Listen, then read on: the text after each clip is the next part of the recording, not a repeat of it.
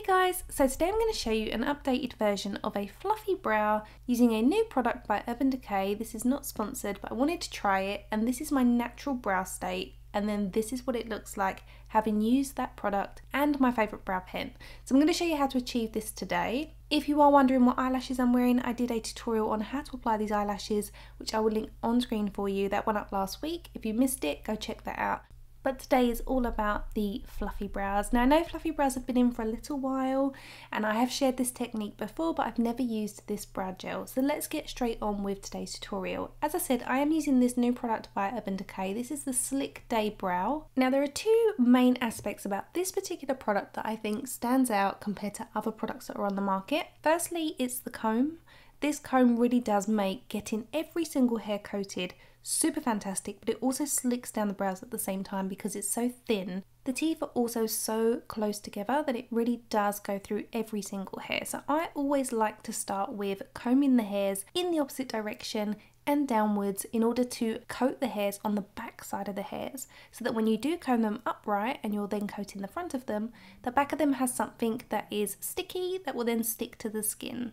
The second aspect about this brow gel that makes it different is that it isn't crunchy because it has a water-based wax, so it doesn't have that crispy finish to the brows, which I think most people really dislike about having the fluffy brow look. Most gels are crispy and this one is not, but it does have that hold, so it's a really nice iteration of a brow gel that has been modernised to 2024 as opposed to parroting what we've already seen from other brands. So we've coated the back side of the hairs, we then combed them upright. Notice that I've combed them at a slight diagonal rather than completely vertical. I feel like that gives the face a very surprised look. So we are going at a very slight diagonal. This will help give a softer finish. Then I'm going to use this brow tool by Anastasia Beverly just to flatten the hairs against the skin. And what I really like about this formula is because it is a water-based wax, you are able to go back in and re-manipulate the hairs before they set in place. And it is buildable slightly and it doesn't give that white cast or like a flaky finish to the brows. I have only layered the back half of the brow twice. I haven't gone in with too much product. Again, because the bristles are quite close together, you're not left with a ton of product on the brows, which I personally think is much better. So you can see the difference between the two brows, and now I'm going to go in with my second brow. I like to do one while the other one's drying in place, because then once it's dried I can go in with my pen. You don't want to apply it and then go straight in with your pen because the wax itself won't have set in place, therefore it's going to coat your brow pen and probably ruin it. So do the brow gel on both of your eyebrows first and then go in with whatever brow product that you're going to be filling them in with. I mean, you don't even have to fill them in. You can see here this definitely makes the natural eyebrow look much fuller. I just feel like it has less structure. The tiny gaps definitely need to fill in to give you more of a visual shape to the brow. However, it's all down to personal preference and you do whatever you like.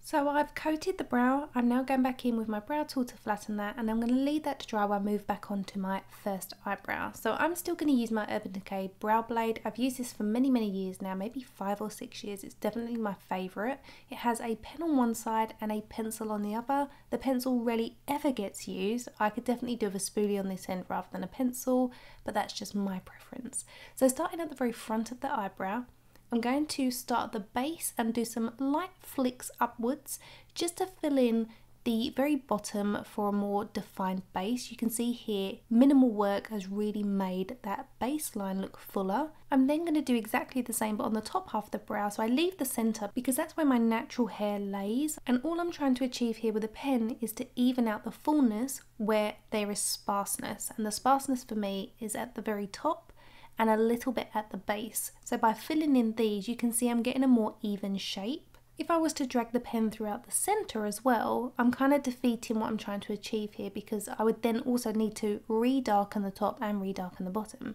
The idea is just to fill in where you are missing natural hairs. Every few steps I take a little break for a second and just look in the mirror and make sure I'm achieving the shape that I want without over filling in. I'm using a super light hand as well. I must stipulate this because if you press too hard, you're not going to find it as easy to mimic hairs. Instead, you'll get quite a thick pen line, which you don't want. As you can see here at the tail of my eyebrow, I've changed the direction of the hairs and I'm putting them down at an angle. So still slightly diagonal, but I'm extending the tail slightly. Where I've brushed the hairs out to give the tail a little bit more fullness, it means we've lost a little bit of length, so we're going to put that back in with the very tip of the pen.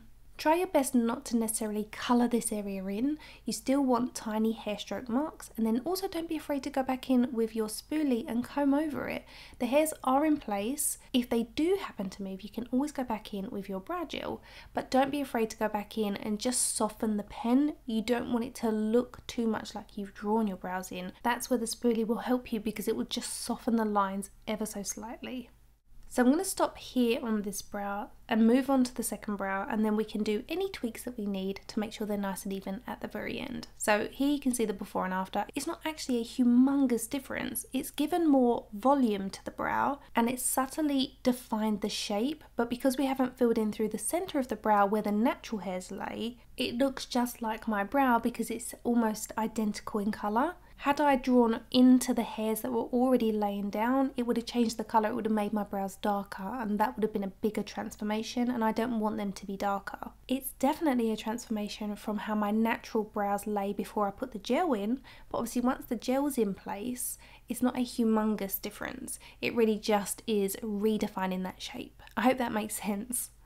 Depending on how sparse your brows are, if they are similar to mine, you really only need to target the top and the base, and that really will make a transformation to the shape of your brows. Again, if your brows are a lot sparser compared to how mine are, then you feel free to go in through the centre. You might need to do that. I'm just talking about that if your hairs lay flat to the skin through the centre and they're nice and full through the centre, you might only need to target the top and bottom. So again, it really is down to personal preference and what you can achieve with your natural brow shape. I do understand that a lot of people have a lot sparser brows, and that's why these pens are fabulous, because you really can fake the appearance of additional hairs that aren't actually there. I personally don't wear fluffy brows on a regular basis. I know this is more of a trend and this is something I want to create for you guys, but I never tend to really wear a brow gel until I've filled my brows in, and then I just give them something to kind of keep the tail end in place. I go for a much softer finish, but this is quite the transformation from where I started, so I hope you like it. I hope it's something that you'll find useful if you are somebody that likes a bit more of a laminated finish. As you can see, having fluffier brows with fuller eyelashes really does help to balance out that area of the face. I feel like brows really frame the face, so they are important. In order to be able to wear a full lash like this, it really does work better with fuller brows. So hopefully you found that useful. I understand brows are very personal to each person, so I really hope you still took something away from this tutorial. If you have any questions on this method, or you want to try any of the products that I've recommended, everything will be in the description bar. There is a comment section, and if you have any questions, please feel free to ask me them there. You can also pop me a DM over on Instagram. I tend to be a little bit more active there on a daily basis. Thank you so much for watching. Please give this tutorial a thumbs up if you enjoyed it, because it really does help with the algorithm. Subscribe if you are new to my channel. It's free to do so. I upload weekly, and I will see you in my next video. Bye guys.